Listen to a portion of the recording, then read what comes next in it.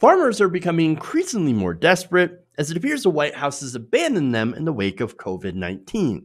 Now, the coronavirus, of course, has been ravaging its way across the country. Uh, Around 80,000 people dead now, over a million that are infected. Several bailouts later, and the farmers really haven't gotten a whole lot. In fact, the Washington Post reports that the coronavirus pandemic has wreaked havoc on the $2 trillion food industry, and it's destroying supply chains, leaving farmers worse off than they've ever been before.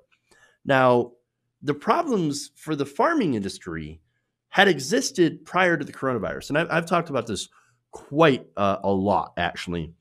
During this trade war that we were having, with China because of Donald Trump, you had farms that were devastated because they could no longer sell a lot of their produce to China. They were a very, very big customer. So now that led, of course, to millions of soybean farmers no longer having anywhere to sell their soybeans, of course, and that because of that, you had farm bankruptcies that increased by nearly 20% in 2019. This is according to recently released data from U.S. courts. Now, the only time it was actually worse, 20%, right? The only time that it was worse is the year following the Great Recession, in which Chapter 12 bankruptcies for farmers rose 30 to 33%. So now you had that problem with China, and now you add in COVID-19. And of course, the reduced demand from COVID-19 as people are starting to hunker down. Restaurants have closed. People aren't really going out to eat anymore. And as a result, you've seen farmers dumping milk, throwing away produce, and euthanizing their own animals. Now, look, I don't know about you guys, right? But this feels like it's a missed opportunity to, give poor people free food, especially as food banks have been slammed with people out of work. In fact, according to the group Feeding America, food banks across the U.S. have reported an increased 40% in demand. Wow, 40%. I'm telling you, man, there's a New York Times article early last month, that pointed all these things out. And reading that, I'm like, this is going to make me even more socialist than I am, to see this happen, because it doesn't have to. It doesn't have to happen. There's no reason why these farmers can't team up with the food banks to give the food banks more food. Look, in fact, there is two organizations that have actually proposed doing something like this. This is according to CNN.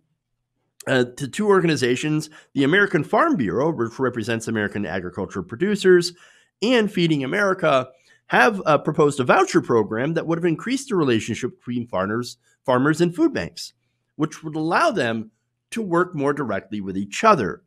Now, the USDA, and it would involve the USDA, but it would actually cut the bureaucracy and the red tape, make it so that they can work better together, and use a voucher program from the USDA to basically send farm products to food banks. And it would help the farmers and ranchers recoup losses from their lost markets, such as restaurants and tourism businesses shuttered by the pandemic, and also, as I said, help the food banks. I mean, this is a win-win. Now, what has the administration been doing about this? Well, apparently, unfortunately, under the USDA Trump appointee Sonny Perdue, nothing. They have not done anything about this. They have not purchased any food from these farmers to distribute to other people.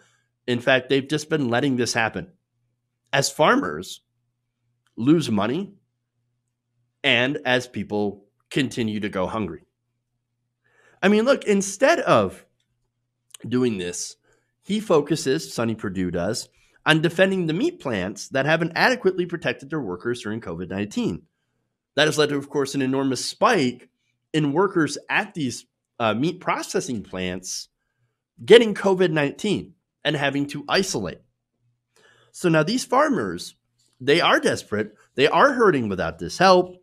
In fact, 43-year-old dairy farmer Scott Glazen of New York said this, quote, "This is the worst I've ever seen it. And I've seen some very bad times." No kidding. Glazen, a seventh-generation dairy farmer, has hoped to turn a profit for the first time in 4 years, but the pandemic has cut milk costs, wiping out much of the demand for dairy, and disrupted transportation and processing. The Missouri-based marketing firm that distributes Glazen and other farmers to start, the marketing firm that distributes Glazen and other farmers told them to start dumping their milk in March, and so now he dumps half or all of his cow's milk on many different days. He said, quote, "It's something you can barely stand to watch. When we see that product going down the drain, it's painful to us." Look, now maybe this is me, right? But saying that product, right? The product. Well, it's not just a product. It's, for some families, it's the difference between life and death, between a full belly and something empty, right? And maybe I'm being totally unfair when he says it hurts me when I see my product go down the drain, because I could have made money on that, right? And so maybe I'm harping on that choice of words too much, but it really kind of bothers me. Maybe I'm wrong, maybe I'm not.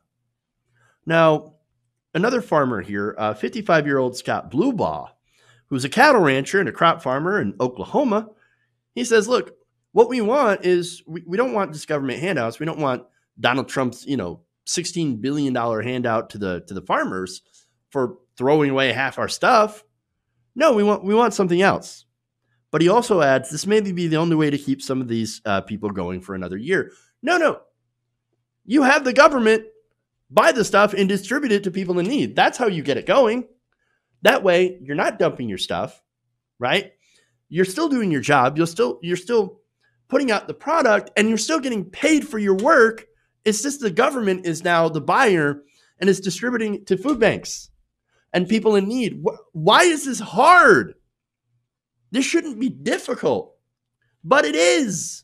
For them, apparently, that's socialism, communism. Can't have that here in America. America will never be a socialist country. Never. Just stop. Stop it now and do something that actually helps. Even if it's dreaded socialism, we can help the farmers and the American people by doing something that makes sense. But they're not doing that. Now, getting back to what Bluebaugh says, he says, if Congress does nothing more than what they've done to this point, we will have a very bad crisis in agriculture that will be equal to the 1980s. And I think it could be worse. It could be 1930s level, which we're looking at when it comes to job losses in America. We've got over 30 million people out of work, at near 15% unemployment rate, and it could be damn near 20% if you actually count all the people that haven't been able to get through and the people that are not able to get benefits, even with them being expanded. So come on. All right. Anyway, he says this, quote, "We're going to see a mass exodus of farmers and ranchers if they don't do something. We don't want that government check." I think I already said that. But anyway, it's gotten so bad, right, that farmer suicides have increased. In fact, Bluebaugh had recently recalled a conversation with one farmer while volunteering for a farmers union suicide hotline. He said, quote, "He had the gun loaded and his wife called farm aid. He was crying and just saying, 'I want out of this. I just want out of this.'" So you got farmers that are looking to, commit suicide. This is all while Trump and the administration do practically nothing to help these people. Opening up the state economies is not going to increase demand, especially when you have people that are not ready to come out yet. These are people that the majority of Americans that are listening to the science or listening to the scientists and saying, no, we're not going to go to the restaurant. We're not going to go to the movie theater or anything unless we know that we're not going to get a virus and spread it to our families and our loved ones. We're not going to do that. No, I'm still going to stay home as much as possible until the doctors say that it's clear. And right now, when you open it up, you actually make it longer. You make this last longer when you open up the states too early, because then it spreads again and people will continue to be forced to go back inside. And so it's absolutely ridiculous what we're doing. And look, even if people were ready, there's a lot of people that don't have enough money to go and frequent these restaurants. I mean, look, you have millions of people that are unable to get unemployment benefits because of old, unreliable systems. As I mentioned, that 30 million people that are unemployed now. And then you still have some that haven't received their one-time $1,200 coronavirus check. And most, even if they have, it already went to rent. It's gone. There's nothing left. How are you supposed to buy food without money? How are you supposed to stimulate demand if you're broke? The solution is not to reopen right now. No, the solution is to give people their own money in the form of a $2,000 a month UBI. That is the taxpayer's money. Guess what? It should go back to the taxpayer in the form of a UBI stimulus until this crisis is over, until we have returned to pre-coronavirus levels. You know why? Because they'll spend that money, right? Now, as for the farmers, again, they should do the food bank thing. At the very least, the USDA needs to get up off their ass and say, yes, we think that's a great idea. We will give the farmers a voucher, and we will allow them to give that food to food banks that are in desperate need, and we're going to compensate them for it. That is what the government is literally supposed to do in a crisis. It's not a government handout. It's the government actually being effective at doing what they're supposed to do. They're protecting the farmers, and they're ensuring that people get fed until this crisis is over. It's a literal win-win. But we can't do it. Now, one more thing. If we're going to learn anything from this pandemic, I would hope is that we can't go back to the old ways. We can't go back to doing things the way that we used to do it. I mean, and that's what the administration is wanting to do, to get back to the old, right? Farm bailouts, and then depending on the quote-unquote markets to correct themselves. Well, the markets correcting themselves literally involves millions of tons of food waste, while millions of people simultaneously go hungry. Does that system make sense to you at all? Does that make sense yet? I mean, what are we doing? I mean, the system was not created to weather a crisis. And in reality, the system is exposed for what it is because of the crisis. There was always more than enough food for the hungry. It's just that capitalism meant that it was better to waste that food, more economical to waste that food than to give it to hungry people. And that is a disgusting system that we need to replace with something much, much better. Now is the time to do it, because this old system has already fallen apart. Hey guys, hopefully you enjoyed that free video. Now I'm going to have to ask you a favor. Between the demonetization and the YouTube algorithm messing around with view counts, etc., we're having a hard time adjusting to the new YouTube reality, which is where you guys come in.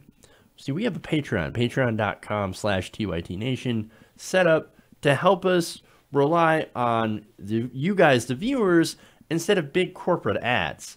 Look, you know the show. You know I'm not in favor of big corporations anyway. So help us transition away from relying on the ad model to pay the bills and sign up to be a patron, patreon.com/TYTNation. That goes a long way to help us keep the lights on. And you guys will know that you're supporting independent progressive media.